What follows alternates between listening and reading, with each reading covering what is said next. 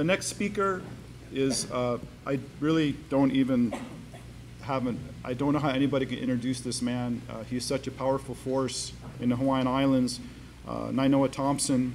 We all know him because he is the first modern Hawaiian to practice the art of Polynesian navigating or wayfaring. He's currently on a worldwide voyage with the Hokulea called Malama Honua. And my understanding is that one of the primary purposes of this voyage is to promote sustainability and to connect cultures of the planet. And we're very honored to have him here today. And thank you, Nainoa, for sharing with us.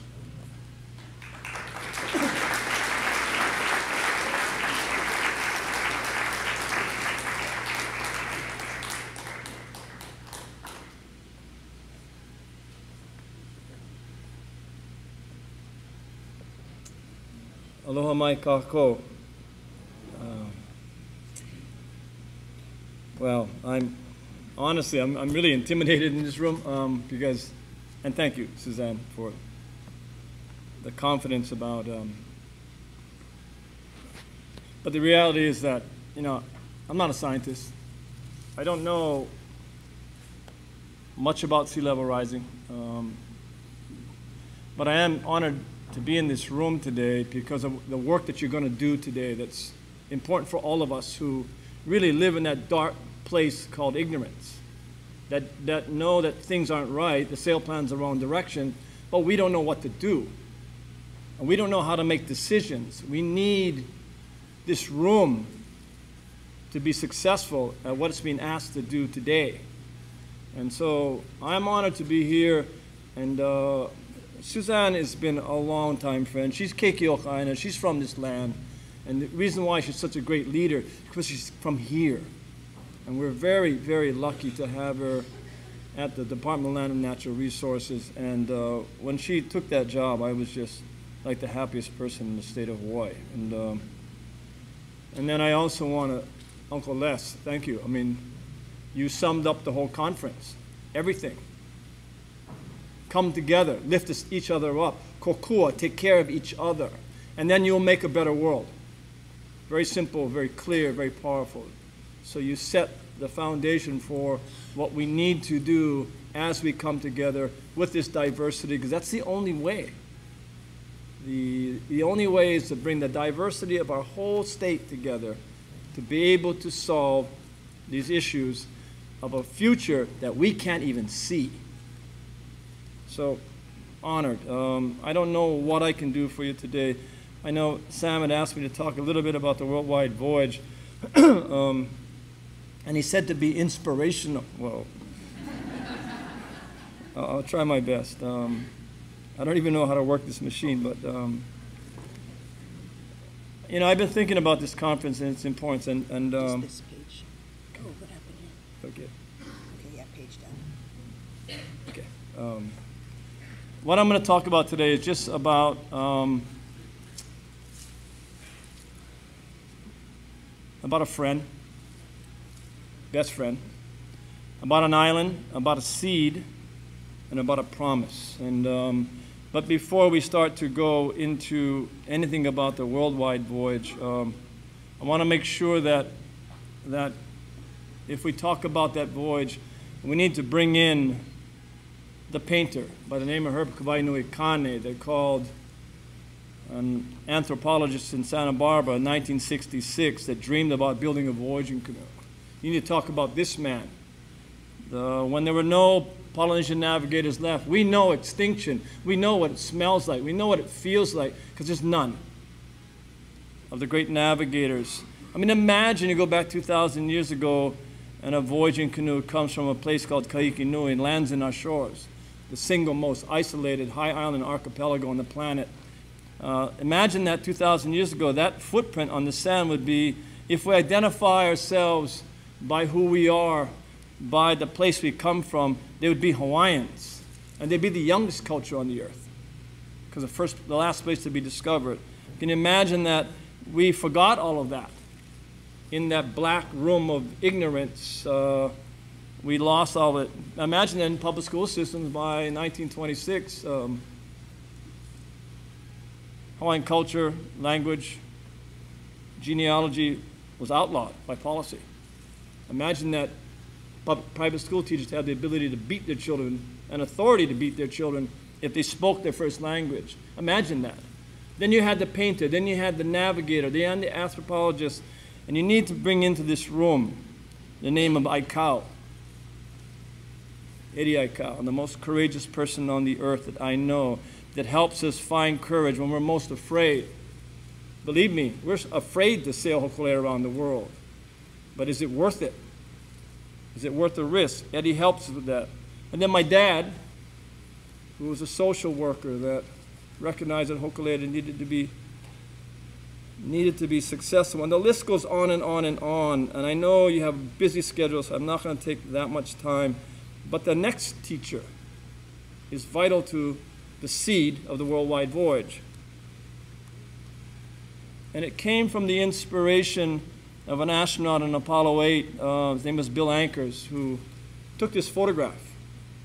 When Apollo 8 was the first time that human beings left the gravitational pull of the Earth, went to the moon, went around the moon, and they took the first picture of the Earth shot, first Earth sunrise.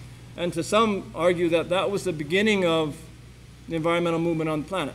When we saw the whole Earth as one island, and it's the only one we got, why mess with it? If it's all that we got, why don't you take care of it? Why don't we act in a way of renewal when we are faced with the science today of what we're doing to destroy it? And the person that was inspired, best friend, Kekioko Aina, Ku Aina. He's from this land. He fought for this land. He graduated from high school here, went into the Air Force, flew. He was a commander. He was the lead pilot on the Thunderbirds, elite pilot. And then he was Hawaii's second astronaut into space. His name is Lieutenant Colonel Lacey Veach. Second astronaut after Ellison Onizuka to fly. Kekioko Aina, he would be, in my humble opinion, the greatest explorer that would come out of Hawaii. Him and Ellison Onizuka. He would be in the shuttle program going around the Earth, the island, in 90 minutes. He was a scientist, mission specialist. And he loved the canoes for what they stood for. I remember him coming on Hokulea for the first time and rubbing the howl rails with his hand and saying, thank you for letting me be on Hokulea today, because today I'll understand the power of what it is to explore. And he basically, long story short, smuggled that stone into Colombia. And he flew and he said, hey, Nainoa, I'm going to bring you home a present from space. That adze comes from that island.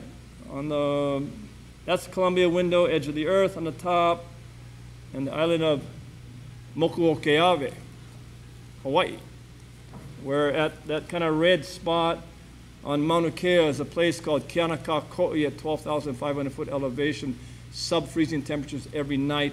And the power and the strength of Native Hawaiians went up there because about 35,000 years ago, Mauna Kea was covered by a glacier and there was an eruption.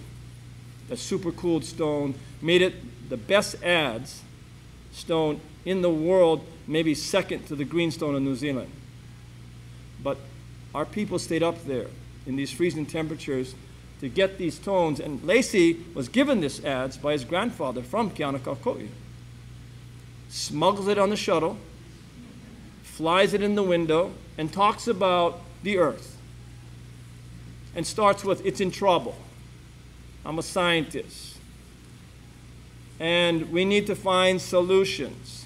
This slide, I put it up there because it's reflective of the room.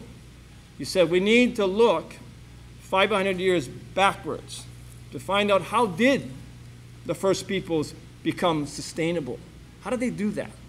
And then we need to use the power of technology and look 500 years forward. and bring the things together, bring diversity together to find solutions, indigenous knowledge, power of science and technology. And he did this intentionally to make sure that this picture was focused on what you're going to do now. Take care of the dirt of your land, your home, the home of your children. He's a crazy guy. We would get our calendar books that drive our lives, and then we would cross off one date, and we would fly to Hilo. I'd meet him in Hilo, rent a car, drive it illegally up to Puaholoa, and then go up the black lava of Mauna Loa so that we could go to a place where the lava would absorb all light, and all you would see is the brilliance of the stars at 6,000 feet. And we would spend one night camping up there and talking and dreaming about what are we going to do? What are we going to do? How are we going to connect the shuttle with Hokulea and help inspire children, not just to learn, but to get an education to change the world? And so we would go up there, and that one day out of the year, I just loved it, except for one thing. Lacey inevitably would go to status of the earth. How are we doing? 30 years of legitimate science, good peer-reviewed stuff, wrong sail plan, taking us to a place that's not going to work. And Lacey would go down that road, and I'll tell you, he is an intense guy.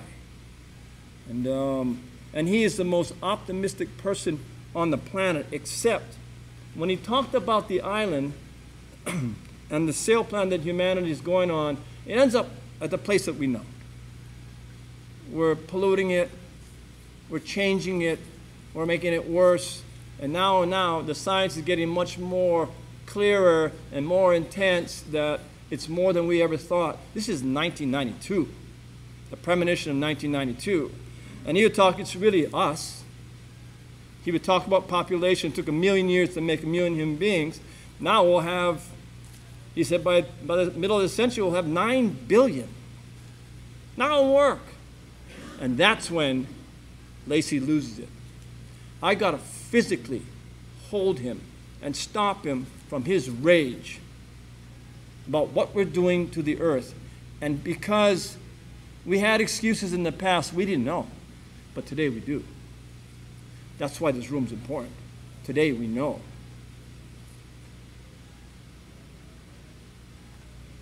He didn't tell me the story. His partner was named, another astronaut by the name of Bill Shepard, who became the commander for the International Space Station in 2000 when it became first operational with 2 Soviet astronauts. He said, you know, Lacey, they fly in the shuttle. They were mission specialists. One sleeps, one works. And you don't have beds, but you have Velcro on the wall, and they stick you to the wall and put a mask on your face so you can sleep. Bill Shepard said he was looking at the inertial navigational system, and he could see that 2 things would rise soon. It would be the sunrise of the shuttle and the Hawaiian Islands. So he breaks protocol, goes over to Lacey, scrapes him off the wall, floats him to the cockpit window, takes his goggles off, wakes him up, and Lacey, that man of rage, looked outside the window and he saw in the golden light of dawn the Hawaiian Islands, his home. And Bill said, in the most quiet, calm voice, Lacey said, that's it. That's it.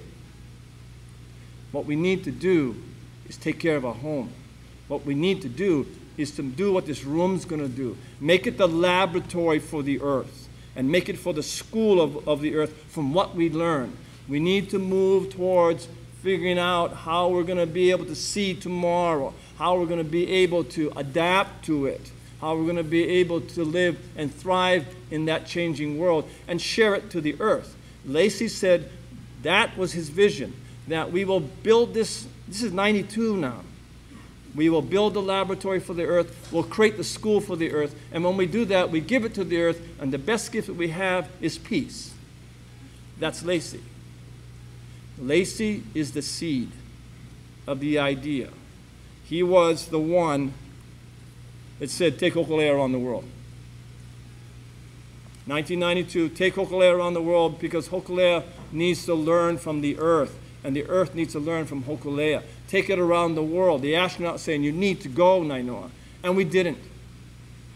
Because when we conceptually thought about the idea about going around the world, we all agreed, great idea. Once we started to pull it apart and think about the risk, think about the cost, how dangerous this is going to be, it ended up into one of those constantly, we do too often, unrealistic dreams, and you don't go. You don't go. That was 1992. We lost Lacey, the lymphomelanoma, in 95. You need him in this room. That's why I brought him. It took us 16 years to have the courage to go. And part of the reasons why we decided to go was because you got to act. You know, we as the science started to get more powerful and more intense and started to talk about the state, and what never changed was that kind of level of kind of public ignorance. That we knew things were wrong instinctually, but we didn't know what to do. So we don't do anything. It's like paralysis. So the leadership in the voyaging community said, let's just go. It's somewhat blind, and yet the need to have to act, let's just go. And we trained for 6 years, and we departed in May of 2014 to go around the Earth. It's an amazing place, by the way. We prepared Hokulea. She needed to be restored. We trained over 350 crew members. We built another canoe called Hikianalia. Intentionally, Hikianalia would be our safety, our medical, our documentation, our education, and our science platform, so that you can marry the traditions that Hokulea represented with science and technology. It's an equation, a simple equation, adding the two together as part of what we believed would be necessary for us to come together to make good decisions from what we learned. That's the crazy sail plan that we put together. It had three things. Can you actually sail it? Can you keep it safe? And can you go to special places and meet special people to empower the mission of the voyage through education? And we made promises. One promise was an environmental one, Pai'aina. We're bringing together many different stakeholders that looked at coming together and creating a sail plan. And it really was a promise to this, promise to children. We brought 47 educational leaders together to help us. If they didn't make the promise, we wouldn't go. And that would be university presidents, that would be superintendents, that would be the presidents and the headmasters of our powerful private schools. So in essence, in the end, 92% of all K-12 students have access to the voyage, and about 82% of all higher education have access to the voyage. It was crucial that we built the other voyaging canoe, that other education canoe, the one that drives our learning. And that we did about 2/3 of the Earth already since we left in 2014. We are in Natal, Brazil, and ready to depart tomorrow for the Caribbean, to dive in Necker Island, to dive in Cuba, and take the voyage underwater.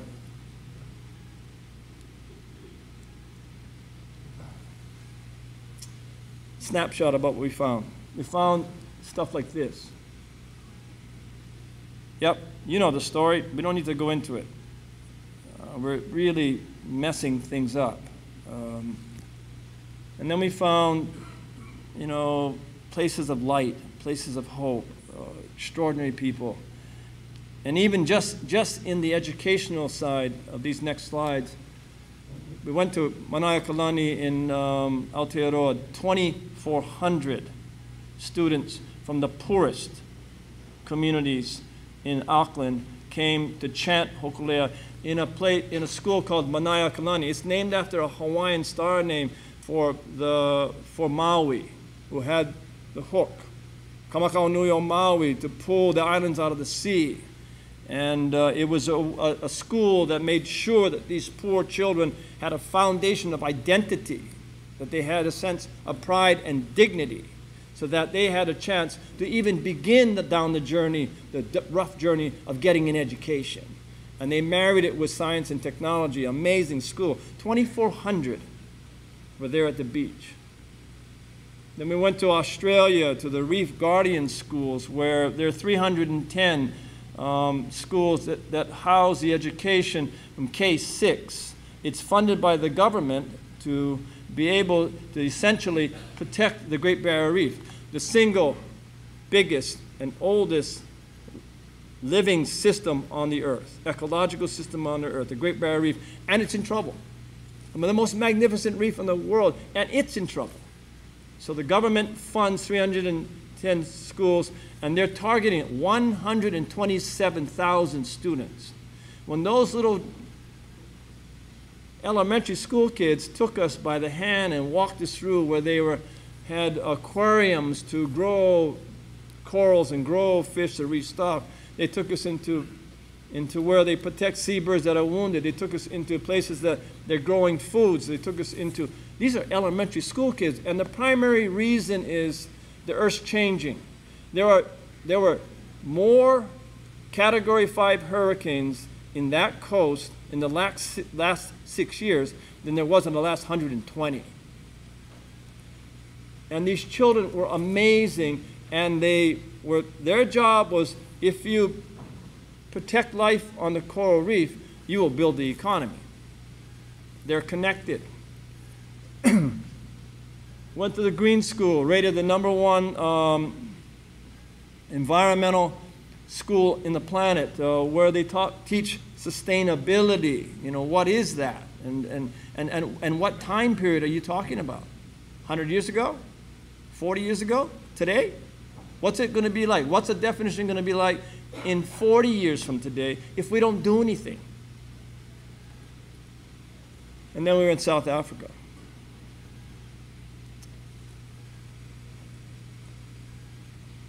Archbishop Desmond Tutu. If I ever start whining about the condition of my life, will somebody slap me? This man carried on his shoulders a lifetime of the pain and the sorrow of apartheid.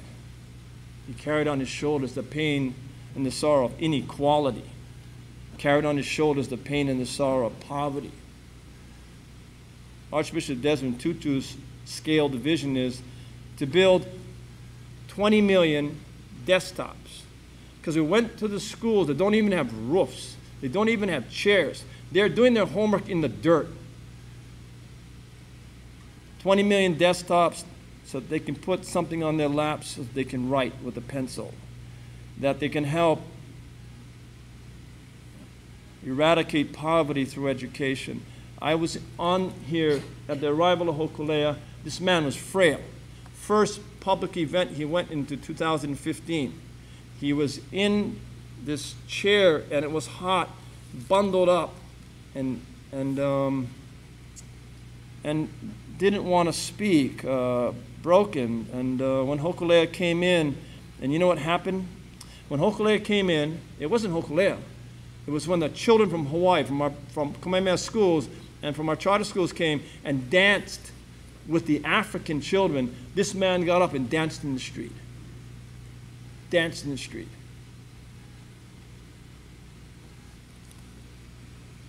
Just got back from New York looking at a project called the Billion Oysters.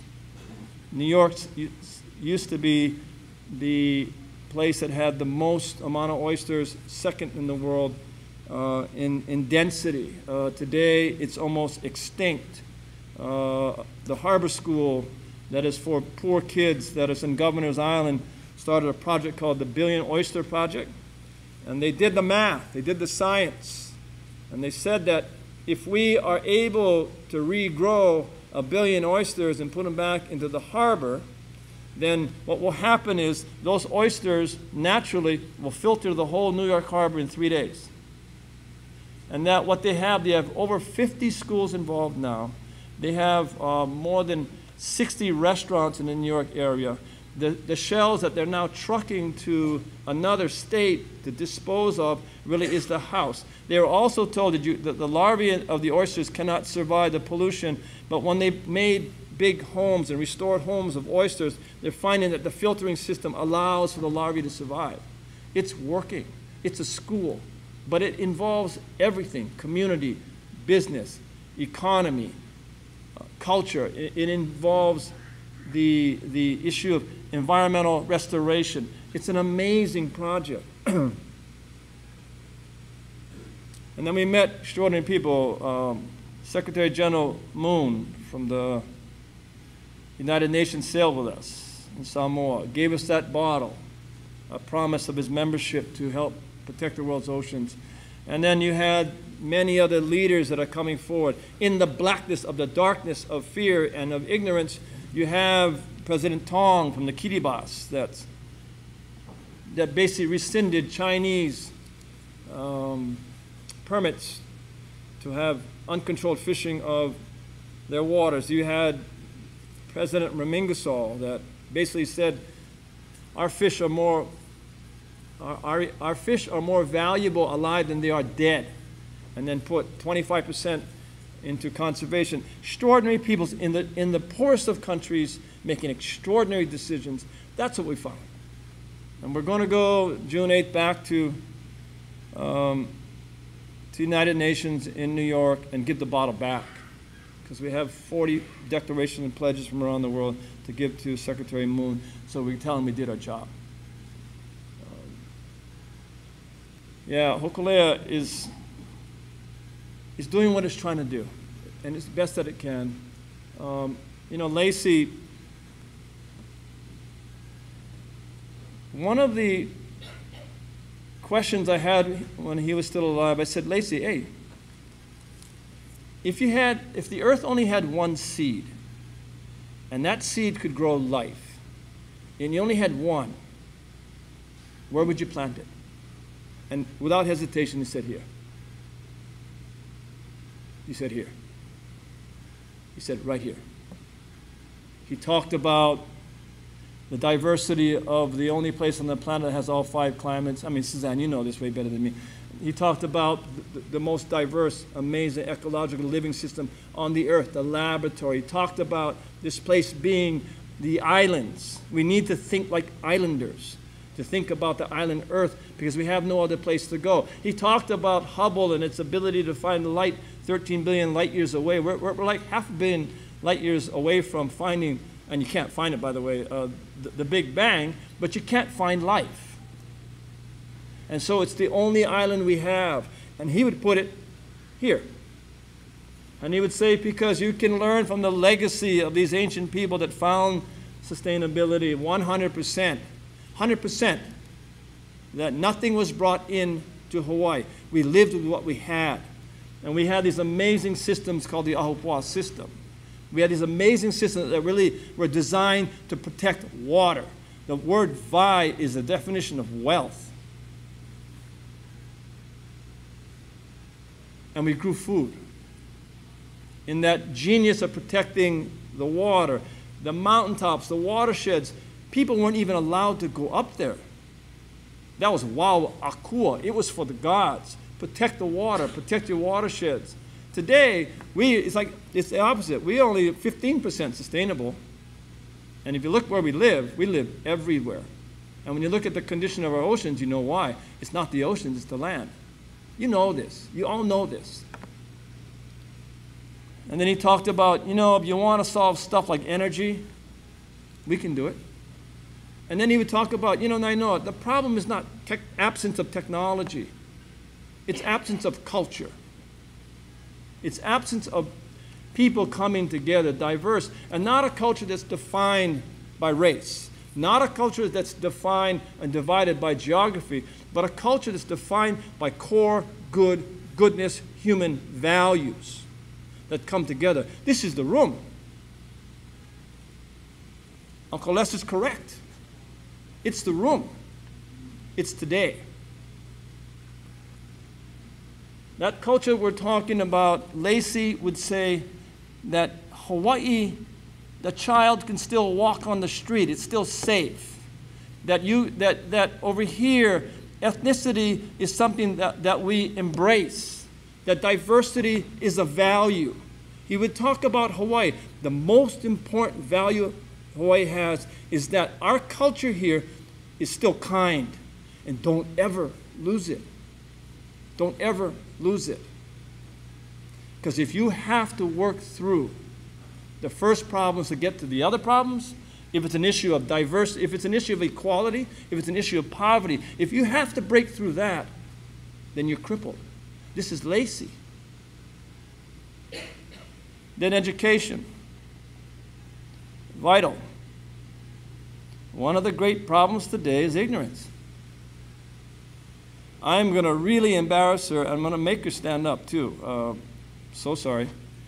She's 29, by the way, born in 1987 or something. And she's, then Hokulea was lucky to find her when she was 16.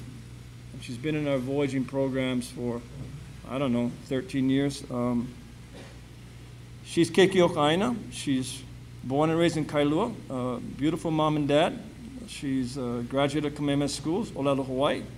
She's grounded here. She knows who she is.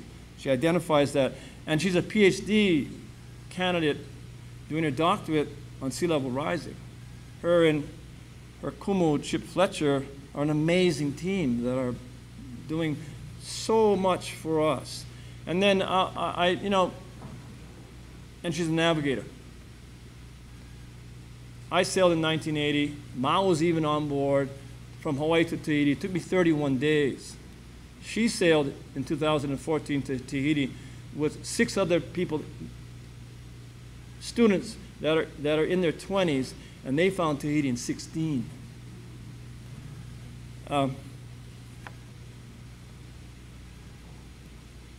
She's probably our most valuable player on the voyaging canoe today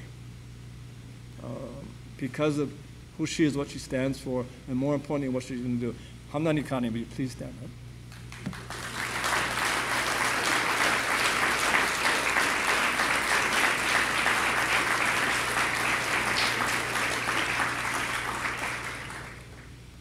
The last thing I'll tell you about what we found on the worldwide voyage.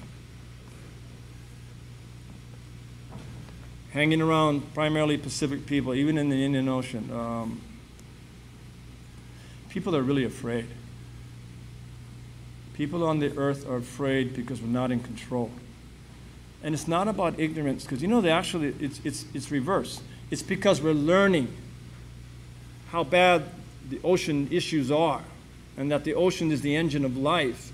And you add up all these stressors, sea level rising, raising the thermostat, acidification, coral bleaching, epoxy, dead zones. I mean, name it all. We start to do the measurements on these specific problems, but what we don't understand is the multiple stressors.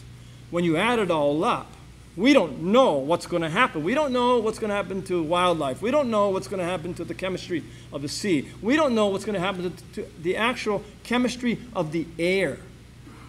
Because the next 3 breaths you take, thank plankton in the oceans for giving it to you. It's a blue planet. There's fear around the world because we're becoming educated and we don't have the sail plan. We don't know. We know that the one we're on is not going to work, but we don't have the new one. That's why I keep going back to the room and how important your work is today, from my humble opinion. I know fear. My 2 little ones, my twins, were born on November 22nd, 2008. There was an older Portuguese lady. Our pediatrician said, these are keepers. You don't need to go to that special room for twins because they're really healthy. You can go, Mom, you can get your own private room and take your children with you, Dad. You can hang out. There was an old Portuguese lady that came in the next morning. That was a Saturday. And walked around, looked at my son, and kept telling me, hey, you know your son, your boy, something wrong with him. This is probably the least educated of all the nurses, because they're basically cleaning a room in the morning. It wasn't the ones that were there watching the monitors all night long. It was the one that's instinctual, that understands, that knows, goes around the room, cleans the rubbish can, comes back to me and goes, something wrong with your boy. I'm a brand new dad. I don't know anything. Does he have a cough? Is he sneezing? Leaves the room, but that lady, when my pediatrician left that Saturday night, brand new one, didn't know my kids, went to the pediatrician and said, something's wrong with his boy. I never ever saw that lady again, like a miracle. That pediatrician came and said, we want to put an x-ray. Puts him in an x-ray, finds nothing wrong. Then she said, we want to put a dye in and do an x-ray. And then, I know fear. About 5:30 p.m., a lady comes in, I don't know who she is, a nurse, says, sign this form. It's a form for me to allow my child to be operated on in an emergency. And I told her, I'm not signing this. What is it about? She said, you better sign it, because if you don't, your son's going to die. I know fear. Long story short, my son was in an operation, emergency, 32 hours old. Surgeon comes in at 9 o'clock and says, that's the sickest boy in the state of Hawaii. I give him 50-50. And then he said, I'm going to need to go back in on Wednesday because he's going to have infection. No infection on Wednesday, Les. Didn't go in. Went back in on Friday, says, I have got to go in. Back in. Goes back in and says, after that Friday operation, says, he's going to probably live. But he'll never, ever live a healthy life because we cut up too much of his stuff inside of him. The third surgery, they go back in and they say, had to go and redo things. I'm not going to get too deep into it. And said, yep, your son will never, ever be able to have a healthy life because he's never going to be able to process food enough for him to be healthy. And then the fourth surgery, Kathy, my wife, and I are in the chapel, and we get a phone call on our cell phone, and it's an anesthesiologist that holds the phone, and the surgery unit's all cheering. That my son was supposed to lose 12 centimeters of his intestines, actually grew back more than 6 centimeters. So I go rushing down to the recovery room, get inside there, I ask the surgeon, how do you explain that? He takes off his gloves, throws it on the table, says, I don't know. I think it's a miracle. Walks outside, almost kind of angry because it wasn't him. And then we go through all these things about, then another guy comes in who's a neurosurgeon and says, your son has this problem of always turning to the left and looking up in this plastic box of 5 months in the NICU. Keeps looking up. We think he's got brain damage. We want to put dye in his brain. And I tell him, no, you're not. My son does not have brain damage, and he ain't doing that. And then the nurse came to me and said, thank you, Naino. Thank you for making a decision on something you don't know about. Your son does not have brain damage. He said, your son, and this is a long-time nurse in the NICU, said, your son is looking at an angel. That there's an angel in the room, it's in the corner, and he keeps turning. That's my father. It's the kind of miracles that we don't always calculate. It's the kinds of things that we don't fully understand. But there's a nurse that trusts that there's someone protecting this boy in the plastic box, that never seen a sunrise, never touched a blade of grass, doesn't know what the wind feels like. All he hears is the sirens of emergencies of all the other 60 children, 100 children that are in that room. That's all he sees. He is afraid because you can't hold him. So Sunday night, when I was flying out, he made me stay home. I was supposed to go to Kona on Sunday. He made me stay home. And in the bed, trying to put these two asleep, because my wife works at night on the weekends, we talked about fear. He says, Dad, stay with me tonight. I don't want you to go away. That's because I was going to go on a plane. And then we talked about this issue of fear. We talked about the time that he was in the hospital in the box. And we talked about angels. I said, you know, the nurse told me, you know, there was an angel in the room that was protecting you. And that angel stayed with you the whole way. And that's your grandfather. Then his twin sister, Puana, turns to me and said, do I have an angel? And I backed up. And I said, Puana, you have many angels. And it is your grandfather. It's Stella Kutaka, my assistant. It's many of those that came before you, and it's many of those in your family now. There are angels that's going to take care of you. When these two children, after we talked about that, they fell asleep within 2 minutes, next to each other. I got up, walked out the room, and thinking, if a father cannot protect the lives and the future of the children, that father can't do anything.